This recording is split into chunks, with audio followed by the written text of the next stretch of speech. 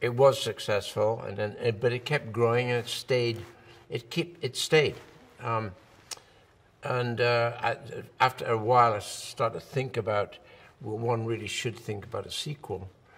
And that we tried 5 years ago, and it defeated us. And then it restarted the engine about 2 years ago, actually. I think 2 years ago.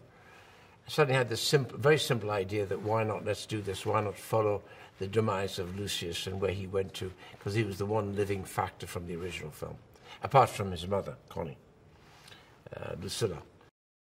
Well, when you're put out into the woods by your mother to say, go with this man, he will look after you, you're sending him into the wilderness where you will eventually, within a day or two, lose track of him completely forever. So there's that to it. Then he turned up one day, years, months later. When you live off the desert by yourself, you become a toughened entity yourself. You become independent. So in a way, that's his education. So by the time he's a teen, he can really look after himself. So by the time he settles in, wanders into the walls of Namibia, no one has any idea as a Prince of Rome. He involves himself in the most likely thing to do, to join the army. The only problem is with him is he's reddish hair and blue eye. So he's a stranger in a strange land. That's where we find him. She has been a survivor because she is such a blue blood, probably the bluest in Roman history, being the daughter of Marcus Aurelius. So when a son comes on in the arena with a beard and with long hair, there's no way she's going to recognize Lucius. It's only the habits that ring a bell with her that can be in the DNA from the father, Maximus, whose habit was to pick up dirt before he fought, because in that earth you may die.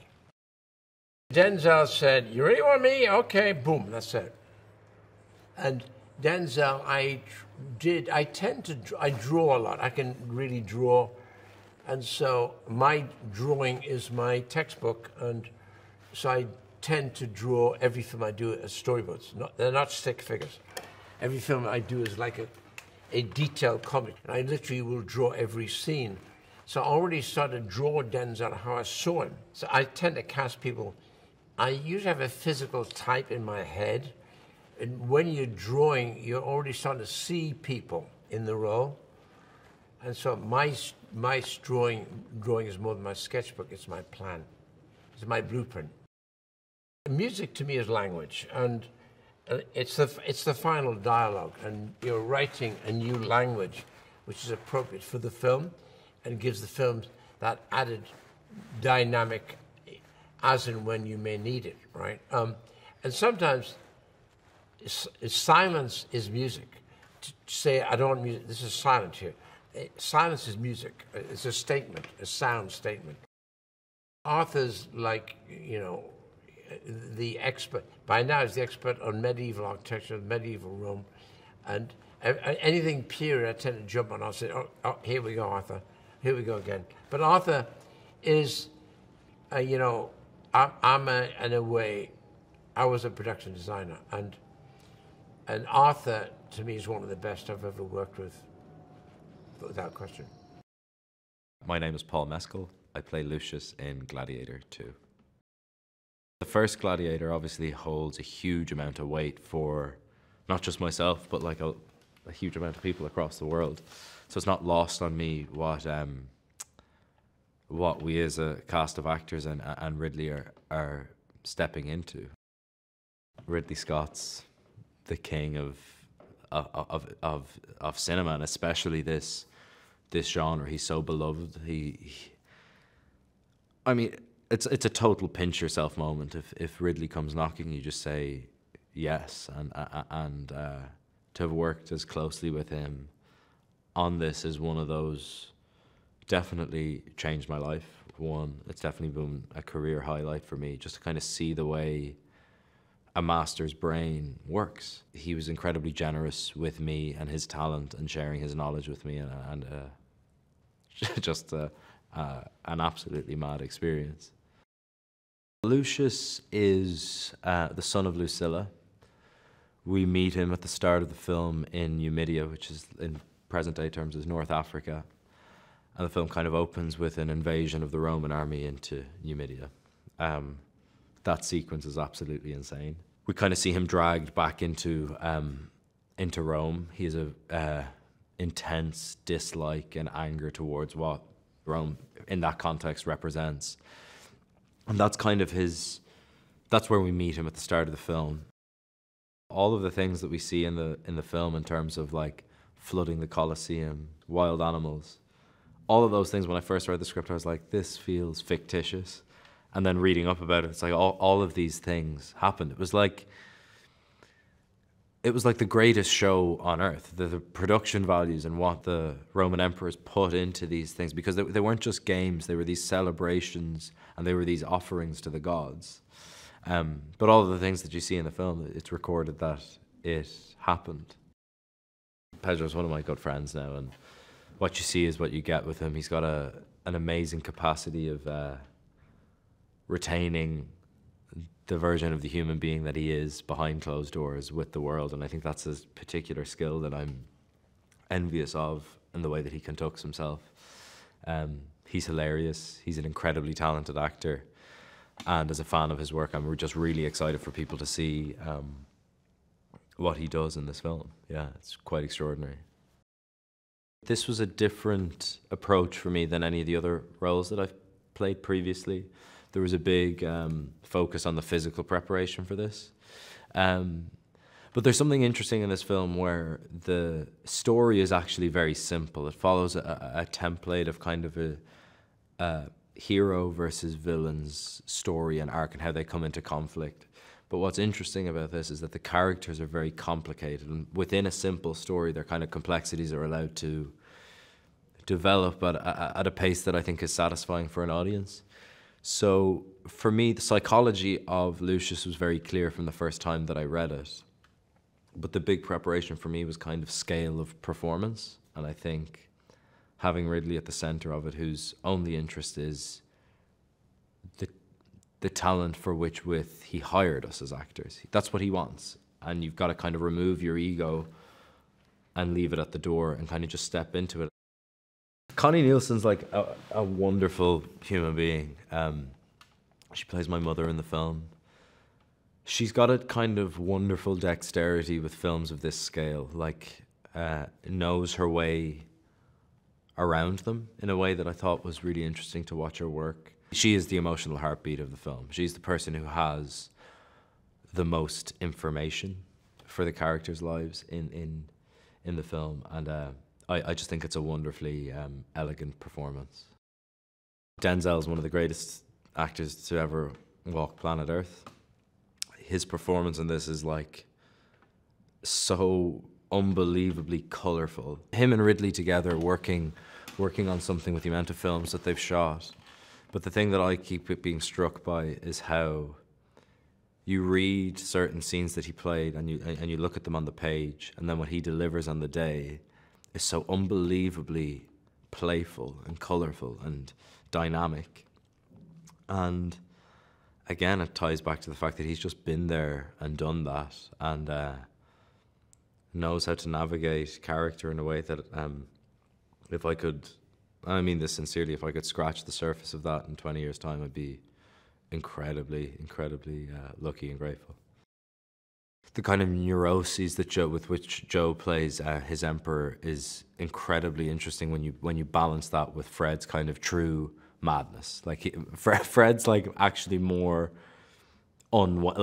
mentally unwell, and Joe's more neurotic, and I think it's a really clever choice that they both made. And I think we're definitely the three of us in particular are pinching ourselves in terms of having access to the actors that we have around us in terms of experience, and then King Ridley at the top just calling the shots. It's like something that isn't lost on us.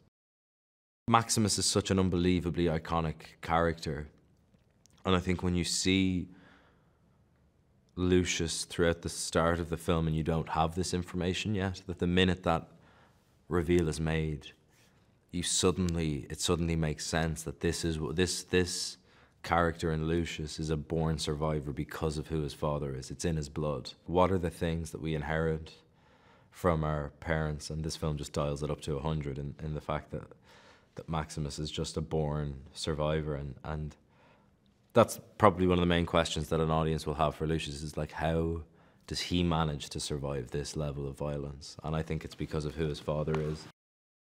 There was a moment stepping out in kind of gladiator armor where I was like, okay, whoa, this looks like it's going to happen. That's a harder thing to do when you're aware of the legacy when you're stepping into it. That's obviously a heightened moment. When you're stepping into the armor and you're in front of a mirror, you're like, okay, this is the template of what I have to fill. But it's weirdly seeing the armor and seeing what that outline was, I was like, I've got to fill this now, and that's the job.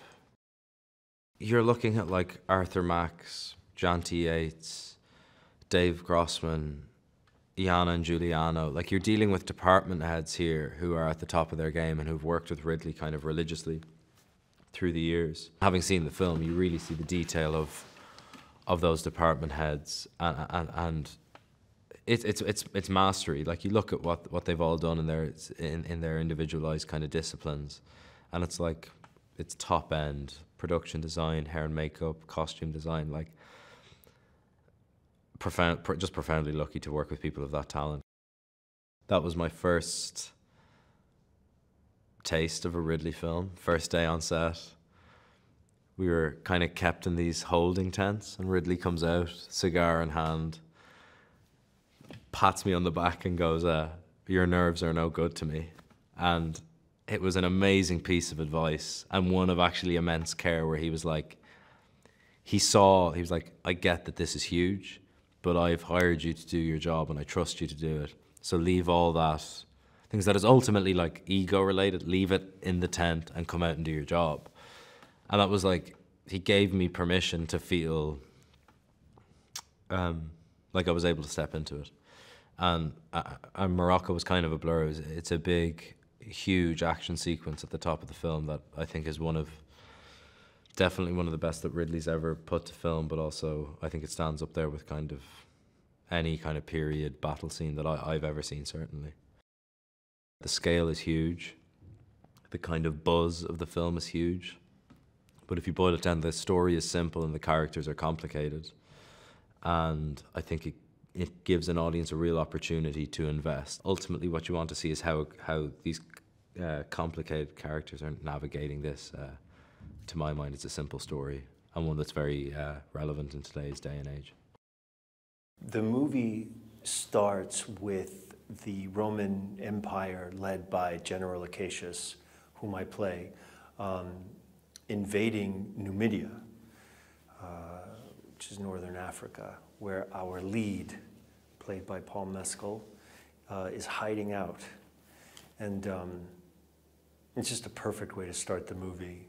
And in my eyes, an incredible homage to how the first movie starts. And Acacius is the general of Rome. He's leading the army into the invasion.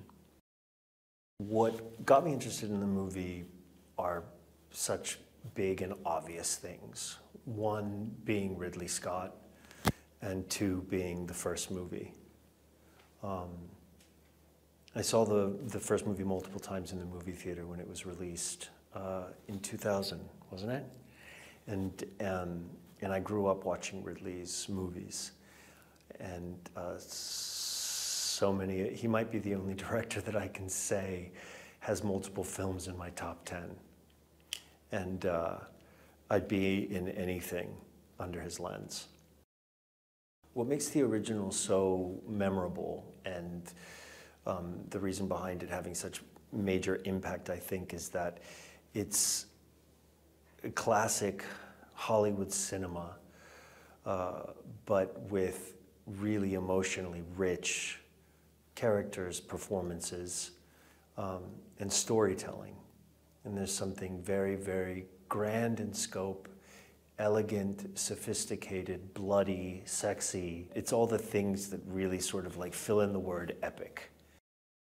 There are so many important ways to thread this sequel to its original source. And the best way to do that, I think, is with Lucilla's character and her son, Lucius. And Acacius really serves Lucilla first, and the Roman Empire second. He's a soldier, not a politician, as he states often in the movie. And so he knows who to honor and to protect that with his life. There are so many reasons behind wanting to be in this movie. And one of them is Paul Mescal. I think as this younger generation of actors emerges, I would definitely make him the lead of my movie. It's an incredible challenge to sort of step into a role like Lucius because of how memorable the first movie is. And if there's anybody that could do it, it's Paul. And I think that what he brings to it is incredible talent, an incredible athleticism, and he's a babe. Those are the only three things you need. Connie Nielsen, to me, is iconic in the role of Lucilla in the first movie, and if I'm being honest, totally my favorite character. I find her to be the most complex, and I've been having conversations with her from the perspective of Acacius, but also just from my personal opinion. I'm like, I think that she's the smartest person in the room, and was so, and has found all of these complex ways to navigate her existence in a world of men, and to survive. And so I just love that, and I feel like, again, there isn't anybody like her who can fill those shoes within this world. Denzel Washington is, untouchable movie star. And, that has to do with an unmatchable talent and an unmatchable star quality, especially for my generation, or the kinds of big-time talent that you grow up watching in the cinema. The star power is incomparable, in my opinion, and held up by the fact that he's an unbelievable actor. And on film, on stage, in front of the camera and behind the camera. I find Ridley to be the hardest working man in Hollywood, and the most direct, challenging, charming. I think that he is this incredible contradiction of having such specificity in terms of what the visual setup is, and yet he delights utterly at the spontaneity that an actor will come up with, something that he would never have thought of himself, and absolutely depends on in a way that you wouldn't expect, because it has to be such a controlled environment to be as big as it is, and yet somehow he finds a way to keep it completely organic and spontaneous. In movies like this one, I think that, the important departments of costume design, hair and makeup tell as much of the story as do the words on the page and the performances of the actors. I wouldn't have a character if it weren't for what I was wearing and how I looked. It is the best I've ever looked. It's just like the highest talent out there, and yet still giving the space to collaborate and to kind of fit the design to each individual character. I'm so grateful to have gotten to experience this, because I've, up to now, for most of Ridley's career, have experienced it as a spectator, and have always just like eyes wide open, dazzled by so much of it, and to get to be practically part of the experience of making one of his movies is really something I didn't expect to happen. And also for it to live up to the expectation in the way that it did. I think location is everything, especially when it comes to telling a story. And if you can have the real thing, it really makes a difference, or at least the kind of area in the world that Malta provides as far as the sets of Gladiator are concerned, the size of this Colosseum. I've been on some major sets, and I've not been on a set like this one. I didn't think I could see something bigger than some of the things that I've seen, and this is definitely the biggest. The power behind the throne is kept by any means necessary. I don't think he was interested in the throne. I think he was interested in power and controlling those two. I don't think he thought they were qualified. I don't think he thinks anyone is better or greater or smarter than him, and I love that. First of all, he's a wonderful young man. And one of the things he brings is that he's a consummate professional. He's obviously very talented, very humble, and the sky's the limit for him. I mean, it was almost a bit of a proud father kind of thing for me, you know, just watching him do his thing. And he was saying to me today how he had to keep a straight face and, you know, and all of that. And he's just a wonderful actor, a wonderful human being, and quite talented. And like I said, the sky's the limit for him. Credit to Ridley. He really put a wonderful cast together. He painted the canvas. There's all types of people and talents. And it seemed like the whole was bigger than any of us individuals. There's a size and a scope that the landscape itself brings, that Malta brings, and Malta is a character in our film. It's beautiful. It's the greenest green I've ever seen. I don't know what they put in the soil, but it's just a beautiful place, beautiful people. Ridley's a genius, and he's a visionary. I mean, what he sees and how he puts it together, and his team, you know, I don't have to think or worry about anything. Just put the gear on and do my part. I think this is the biggest film I've been on. It's big. It's huge. It's, you know, Cecil B. DeMille on steroids. It's you know, it's huge. You know, he's not going to have 100 guys. He's going to have 1,000 of them. You know, he's not going to have 20 horses. He's going to have 20 scores of. It's just. It makes the job easy. Everywhere you turn, you feel like you're in that world.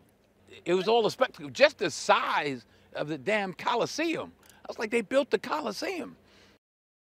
Malta is a character. The way the stone walls, and you can just get in the character riding to work. You can feel the history here, and it was the perfect place to shoot. And I'm glad that I came here, and the people are even more beautiful than the island itself.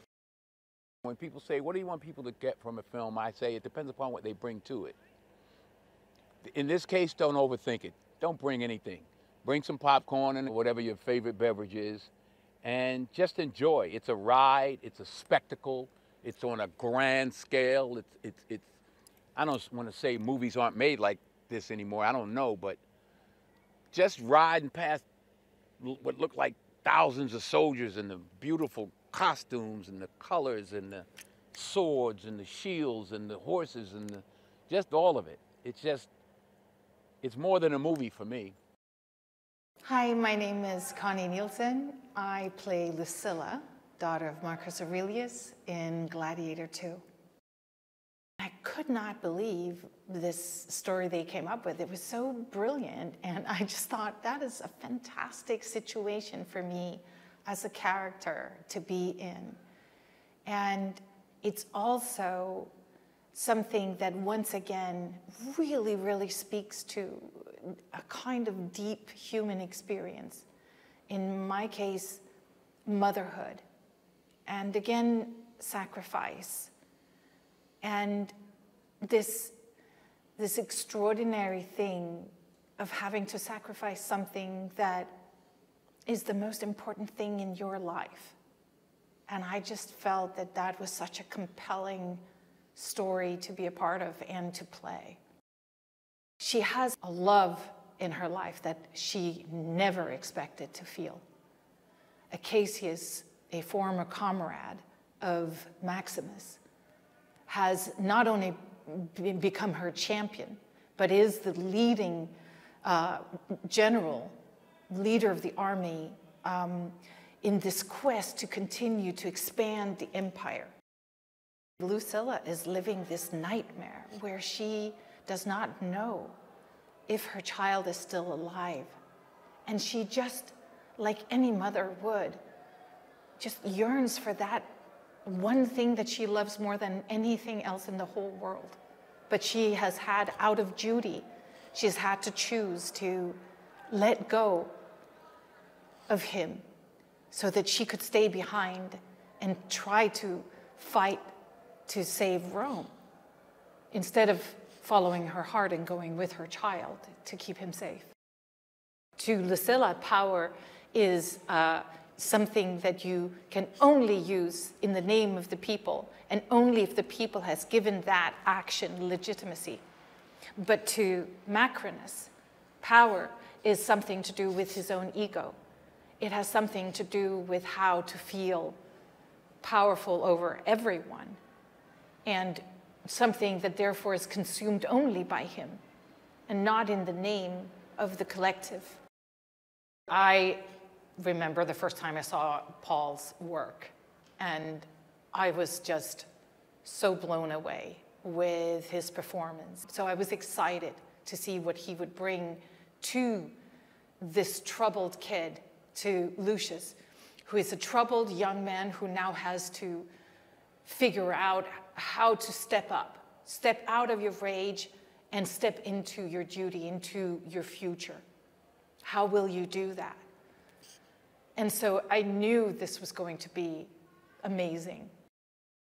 Pedro Pascal plays Acacius, and I, along with the rest of the world, am of course completely bowled over by how cool, how gorgeous and funny and kind that this man is. Like, just superb. And it was just a very natural fit when we started playing domestic scenes of joy and comfort. And I think just he's an incredible Acacius. Getting back, working with Ridley, experiencing how Ridley, has at this point even more technology at his fingertips than he had 24 years ago. And I've always admired how Ridley uses these very classical storytelling devices and at the same time really incorporates whatever technology is available to us right then, right there.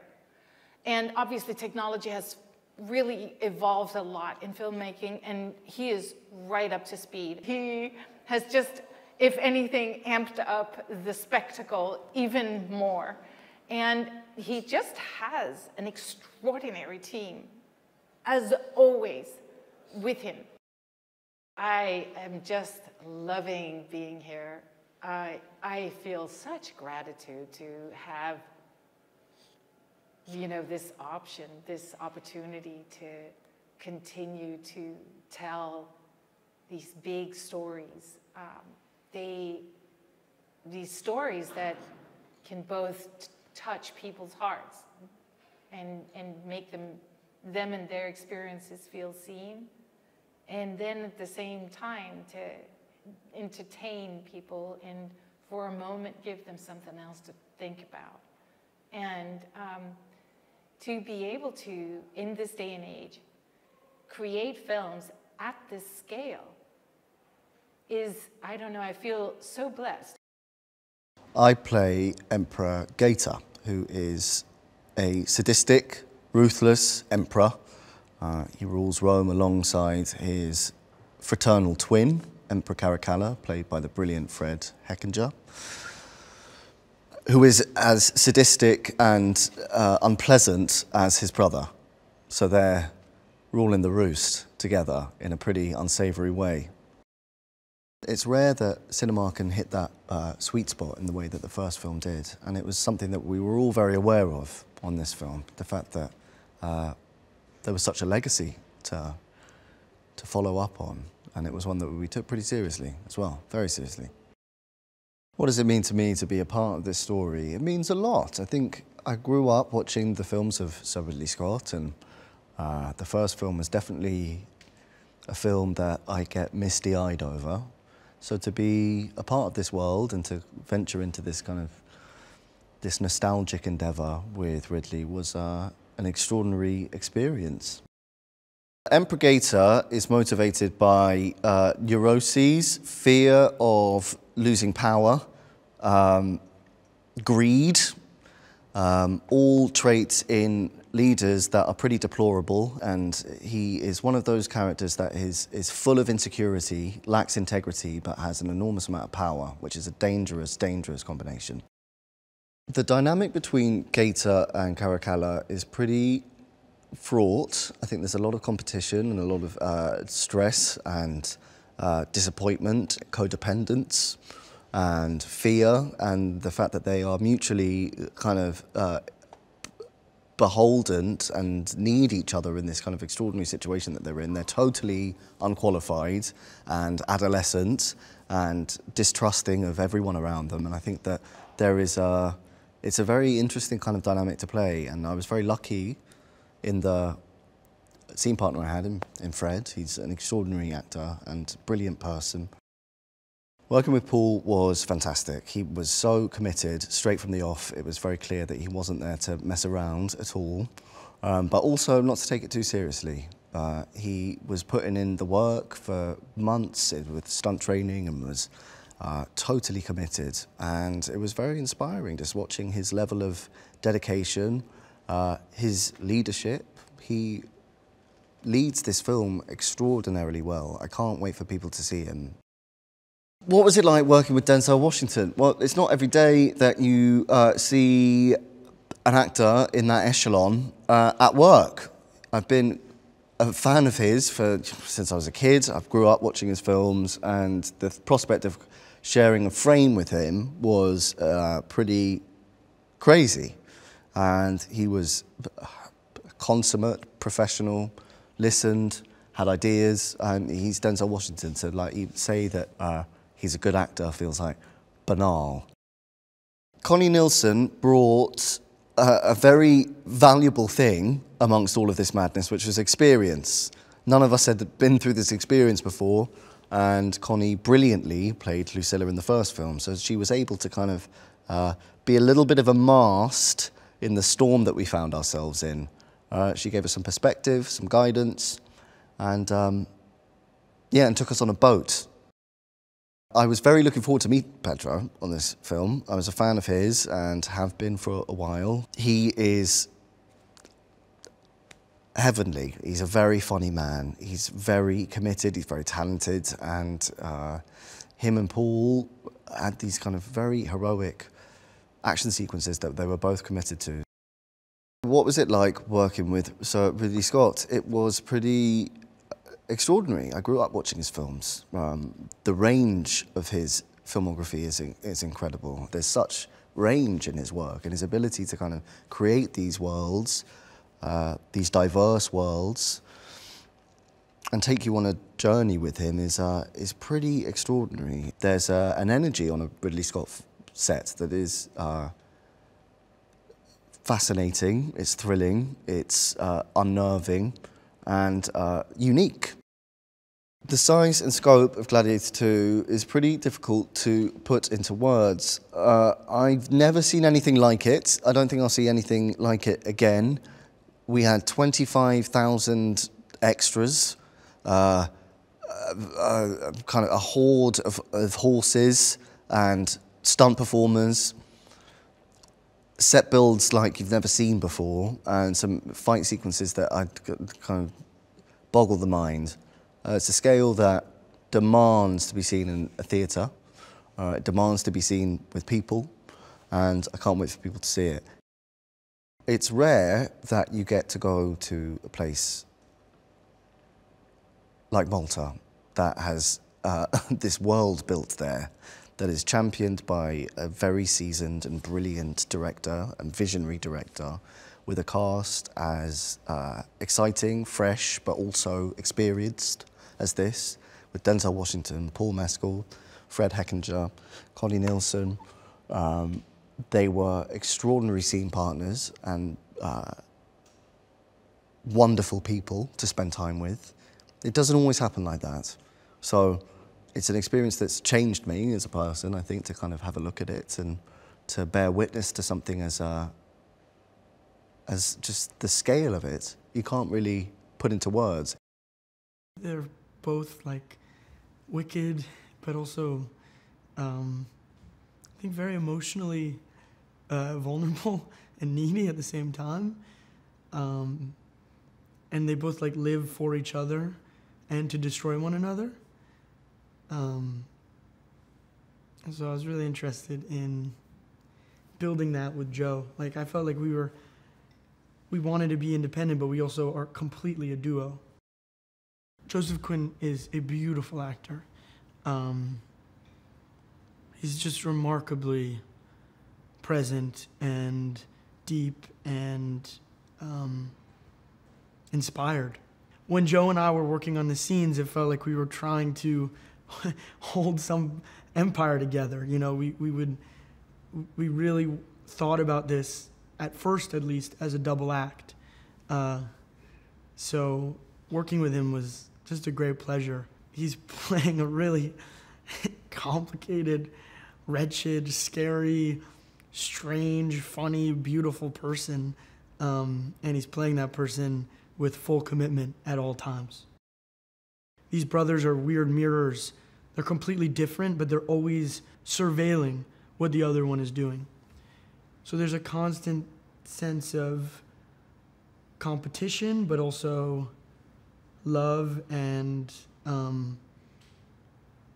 need for being taken care of. Filming this was like a gladiatorial arena. The way the camera crew is working is like that of warring gladiators. You have 8 cameras that are competing for the shots, and they're trying to make sure they're not in each other's frames, and they're hiding in the masses of people with cloaks on and cameras behind them to try and get the right shot. And you realize it's like the cameras are attacking one another. The entire thing is this full-on war of what is the most exciting thing, what is the biggest, most convincing, insane thing that could happen on screen right now. It's an incredible cast. It's an extraordinary group. What Denzel does in this movie is masterful. You're seeing an artist who always operates at the highest caliber, who never does not entertain and never does not show you truth. They built the Colosseum. They built it in the same place that they built it the first time, except 25% larger.